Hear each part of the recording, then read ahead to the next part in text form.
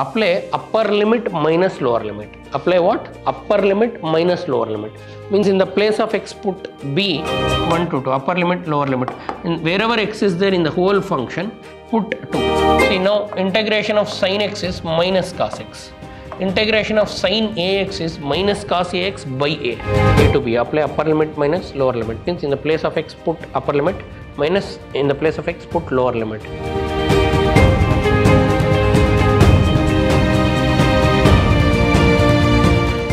Welcome to the session, dear students. In today's class, I'll go ahead with new chapter, that is definite integrals and application of integrals. Chapter 21. Definite integrals. For this, basic required is indefinite. Once you are thorough with indefinite integrals, then understanding this will become easy.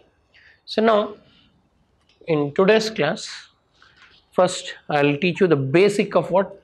Definite integral. Definite means what? So when I write a problem of the form integration a to b, means from here to here. Generally integrate means combine. Combine from a to b f of x dx. What is the meaning of this? Means integrate it and apply limit. Say, let us assume integration of f of x is g of x, suppose. Then integration of a to b f of x dx is g of x. After integrate you will get this. A to b means from a to b. From what? A to b means apply upper limit minus lower limit. Apply what? Upper limit minus lower limit. Means in the place of x put b, then in the place of x put a. So answer is g of b minus g of a. This is the answer. Here we don't write plus c. Here we don't write plus c because it is definite. So we don't have any integral constant. What is the meaning of this? So let us take an example to understand this. Example, I'll take a simple problem. Integration of say 2 to 3 x dx. Simple problem I'll take. What is that? Integration of 2 to 3 x dx. How to solve this? So simple. First we'll integrate. What is integration of x? All of you know. Integration of x power n dx is x power n plus 1 divided by n plus 1 plus c. So integration of x dx is, x means x power 1. So x power 1 plus 1 by 1 plus 1 plus c. This you know by concept of indefinite integral. Same thing, integration of x dx is x means x power 1, so it will become x square by 2. Now I have integrated. Now we need to apply limit 2 to 3. So upper limit. So upper limit is 3, lower limit is 2, whatever they give. First you integrate. Use the regular formula of integration, integrate. Then apply upper limit minus lower limit. Upper limit minus lower limit means in the place of x put 3 and minus in the place of x put 2. So in the place of x I'll put 3, so it will become 3 square by 2 minus in the place of x I'll put 2 square by 2. So now what is 3 square? 3 square is 9 by 2 minus 4 by 2. So now simplify. LCM is 2, 9 minus 4 is 5 by 2. So always definite integral gives you a constant. Finally you will get a number value. So that's why it is definite. There it was indefinite. We used to get a function, we used to put plus c. I hope all of you understood this. What is integration of, how to read this? Integration of a to b f of x dx. This is called as definite integral because I am integrating from a to b. First use the formula of integration of f of x. Suppose integration of f of x is g of x, then First you integrate, then apply limit, upper limit minus lower limit. Means in the place of x put b, g of b agate minus, in the place of x put a, that's it. So now we'll take some simple problems. Say now example 2. So integration of say 1 to 2 1 by x dx. This is a problem. Read this first. How to read this? Integration of 1 to 2 1 by x dx. Is it definite integral? Yes, it is definite integral. Why this is definite integral? Because we are integrating from 1 to 2. Suppose if I don't write this 1 and 2, it will become indefinite. Now integration of 1 by x, you know the formula list. So in the formula you have learnt integration of 1 by x is exactly log base ex. If it is indefinite, plus c. If it is definite, we should not put plus c. So now integration 1 to 2 1 by x dx is integration of 1 by x is log base ex. From where to where? 1 to 2. So now apply upper limit minus lower limit. Upper limit minus lower limit means log base e. In the place of x put upper limit is 2, minus log base e, in the place of x put 1. Now log a minus log b. What is log a minus log b? Log a by b. So it will become log base e 2 by 1. That is log 2. Is the answer. Or here log 1 is 0. You can directly write anything, fine. I hope all of you understood what is definite integral. So what is definite integral? So whenever the problem is in the form integration a to b f of x dx, then we call it as what? Definite integral. How to solve this? First you integrate, it will give you a function and apply upper limit and minus lower limit.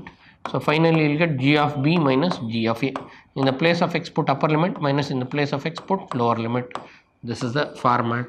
And one simple example for this process is any problem I can take. So I will take integration of say 2 to 5 e power x dx. Simple problem. So what is integration of e power x? Integration of e power x is e power x. After you integrate, it will be e power x. From where to where? From 2 to 3.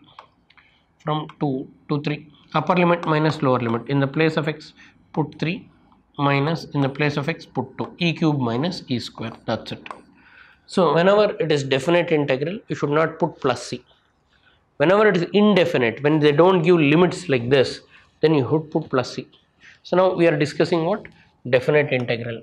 What is the name of the chapter? Definite integral and its applications. First, I'll make you thorough with definite integral, then we'll go to its applications. Next. So we'll start with the exercise 21.1. Evaluate 1 mark question, simple and direct. So they want you to integrate 0 to 1 x square dx. So they want you to integrate what? The question A is simple. Integrate 0 to 1 x square dx. So now you know integration. Integration of x power n is x power n plus 1 by n plus 1. So it will become x power 2 plus 1 divided by 2 plus 1. You integrate it. This is definite integral because it is from 0 to 1. So you should not put plus c. After integration, from where to where? 0 to 1. So use a bracket and write 0 to 1. Now this is what? X cube divided by 3. 2 plus 1 is 3, 2 plus 1 is 3. From where to where? 0 to 1. Now you should apply upper limit minus lower limit. Upper limit means in the place of x put 1. So it will become 1 cube by 3 minus lower limit. Lower limit means again in the place of x put 0. 0 cube by 3. So you will get 1 cube is 1 by 3 minus 0 cube is 0 by 3 is 0. So it is 1 by 3. Final answer is what? 1 by 3. Next we have integration of 1 to 2 x plus e power x dx. So integration of 1 to 2 x plus e power x dx. See here, integrate each term, then you apply limit. So integration x dx plus integration e power x dx from where to where? 1 to 2. So individually you can integrate and apply limit. What is integration of x? X square by 2 from where to where? 1 to 2 plus what is integration of e power x? E power x from where to where? From 1 to 2. So now apply in the place of x upper limit. What is upper limit? 2. So it will become 2 square by 2 minus 1 square by 2 plus e power 2 minus e power 1. Now 2 cancels, so 2 minus 1 by 4 plus e square minus e. Now number values you can simplify. If I take LCM, 4 is the LCM, 4 to the 8, 8 minus 1, 4 to the 8, 8 minus 1, 7 by 4 plus e square minus e is the answer. I hope all of you understood this. The same problem in one step you can do, that is integration of x is x square by 2, integration of e power x is e power x. I integrated both in single step. Apply where to where? 1 to 2, upper limit, lower limit. Upper limit is what? In the place of x put 1. So 1 square, upper limit 2 square by 2 plus e power 2 minus lower limit. Lower limit is what? 1 square by 2 plus e power 1. For the whole function, in the place of x I put 2 minus, in the whole function in the place of x I am putting 1. So now 2 square by 2 is 4 by 2, 4 by 2 becomes 2 plus e square minus 1 by 1 square is 1 by 2 plus e. So 2 2s are 4 minus 1, say 2 minus 2 to the 4, 4 minus 1, 3 by 2 plus e square, plus into minus is minus e. See here, here I have done a mistake. 1 square by 2 it is. Observe, 1 square by 2 is 1 square is 1 by 2, 1 by 2. It is 1 by 2. What is 2 minus 1 by 2? 2 minus 1 by 2. 2 minus 1 by 2, take LCM. 2 to the 4, 4 minus 1, 3, 3 by 4. 3 by 2, 3 by 2. 3 by 2 plus e square minus e. Here also you will get 3 by 2 plus e square minus e, any method.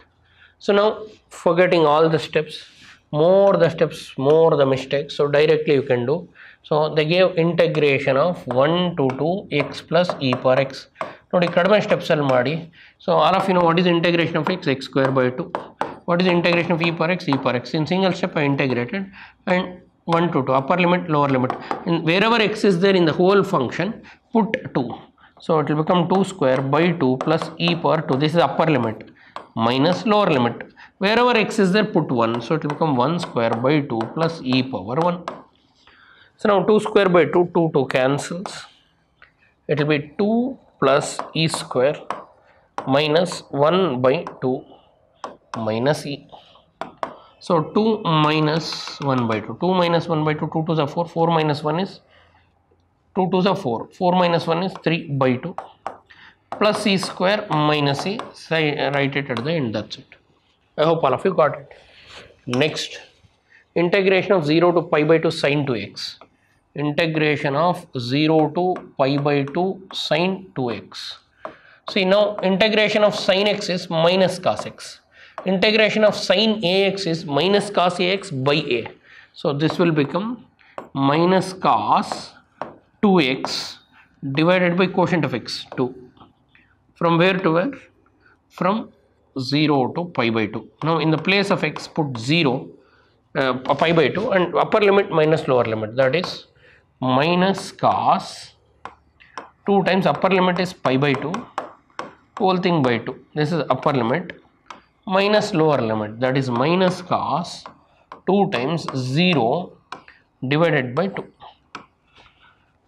So all of you know 2 cancels, we are left out with minus cos pi by 2, cos pi whole thing by 2 minus cos 2 zeros are 0 by 2. That is, you know, cos pi means cos odd pi, cos 1 pi is always minus 1. So by 2 minus Cos 0, all of you know cos 0 is 1 by 2. So now minus of minus becomes plus 1 by 2, minus 1 by 2. So it will become minus of minus 1 becomes plus 1. Sorry, here we have minus, one more minus inside. So minus of minus becomes plus, plus 1 by 2 plus 1 by 2 is 2 by 2. 2 by 2 is what? 1. 1 is the answer. I hope all of you got it. So upper limit minus lower limit. And one more technique is we can directly integrate integration of 0 to pi by 2 sine 2 x dx. So other technique is integrate it. When you integrate, it will become minus cos 2x divided by 2, 0 to pi by 2, right? So now constant you can take, minus 1 by 2 you can take it out. Minus 1 is the quotient by 2, and cos 2x, for only cos 2x you can apply 0 to pi by 2, upper limit minus lower limit. Outside we will have minus 1 by 2, upper limit means cos 2x 2 times pi by 2 minus cos 2 times 0 by 0, that's it, upper limit minus lower limit. So minus half outside as it is, 2 cancels, it become cos pi minus cos 0, that is minus 1 by 2. Cos pi means cos r pi minus 1, this is minus 1, so it will become minus 1 by 2 into minus 2. So that will become minus into minus plus 2 by 2, that will become 1 again. Final answer 1 baratta. Means what is the new technique what I used? I observed there is a constant, so this minus 1 by 2 I took it out. Then I took the function. For the function I applied upper limit and lower limit. Then we have integration of minus pi by 4 to pi by 4 cosecant square x dx. Integration of minus pi by 4 to pi by 4 cosecant square x dx. All of you know integral of cosecant square x. What is integral of cosecant square x? Minus cot x. Minus cot x from where to where? Minus pi by 4 to pi by 4. See, if you have negative sign, put it outside. I will take it outside. So I am left out with cot x from where to where? Minus pi by 4 to pi by 4. So minus 1, let it be as it is. Now apply upper limit and lower limit. So minus 1 outside. So upper limit cot pi by 4 minus lower limit cot of minus pi by 4.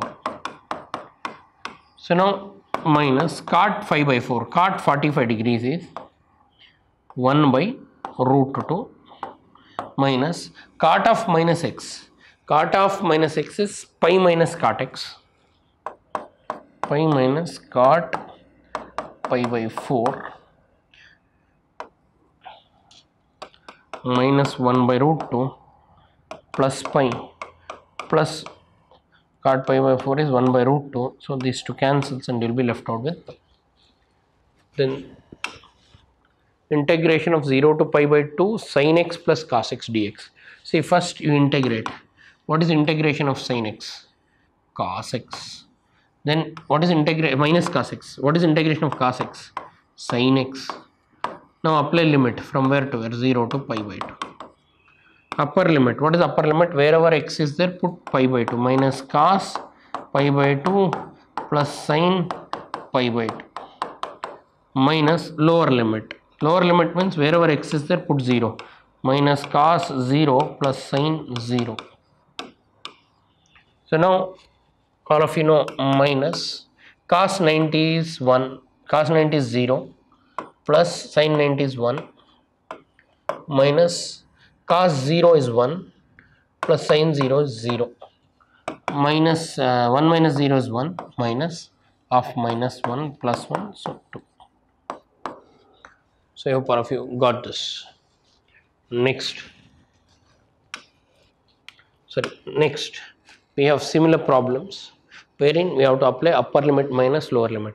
So today I started with what? Definite integral. What is definite integral? Integration of a to b f of x means integrate it and apply a to b. Apply upper limit minus lower limit means in the place of x put upper limit minus in the place of x put lower limit. So finally you should get a constant. Whenever you integrate with limits, we call it a definite integral. For definite integral, we will not get plus c. So I hope all of you understood this. Please sit and revise this, and we'll go ahead with 2 and 3 mark problems of definite integrals in my next session. Thanks for attending. I'll see you in my next session. Thank you.